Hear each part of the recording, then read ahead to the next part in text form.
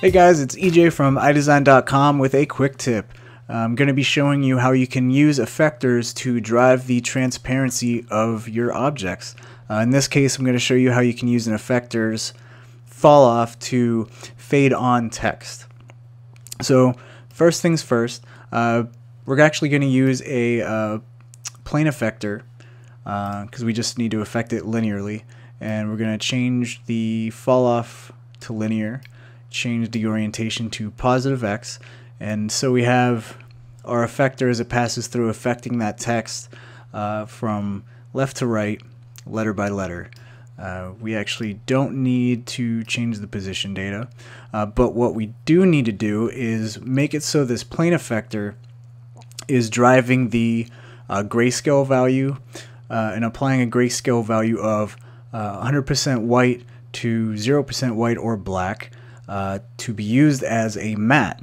So we're going to use black and white values to adjust the opacity, so we can use the alpha channel of a material and apply that to this MoText object. So how are we going to get this plane effector to apply grayscale values for a matte?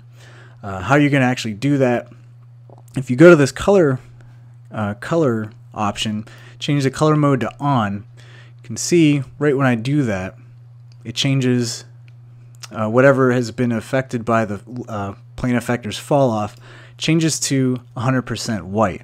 So we got the 100% white value, but we still have this gray value, and the gray value is not going to work because if we want it to be 0% opacity or black going to full on opacity or white, we need this to be black. And the way you do that, if you go into your MoText object, go to your letters, you can see this color value down here of the letters is that gray.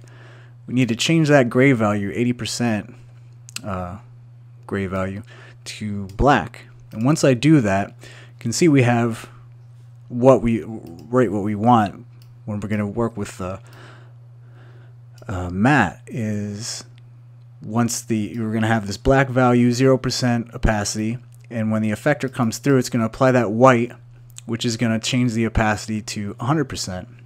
So how do we get that value to affect the alpha channel? We're going to make it a material. We're going to go into our alpha. Let's change the color first to, say, an orange, and go into the alpha, turn it on. So we need to pump in the grayscale value that's being applied by the plane effector to the text. We need to have that value be pumped in the alpha channel of this material. The way we do that is if you go to your Mograph channel or Mograph option, go to color shader, choose that. If you go into this option, the channel's set to color, which is what we want.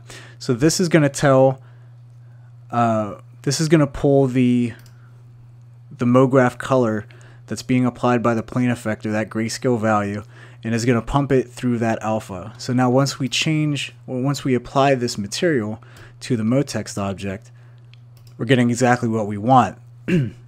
Those black and white grayscale values are being used to drive the alpha channel in the material.